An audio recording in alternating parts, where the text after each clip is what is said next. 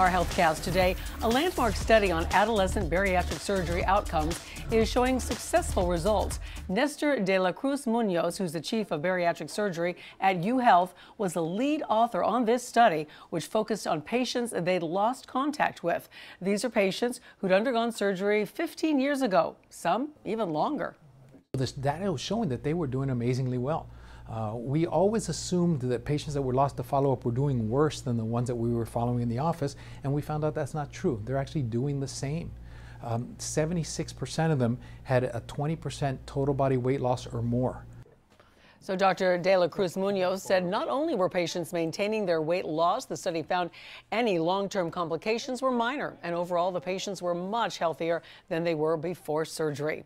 And more new research is offering some hope to people living with uncontrolled blood pressure issues. The study published in the New England Journal of Medicine shows a new drug called baxdrostat can significantly reduce blood pressure in people who had not had any success on other medications. Now, approximately 10% of people with hypertension have resistant hypertension. So the CDC estimates that tens of millions of people in America have high blood pressure.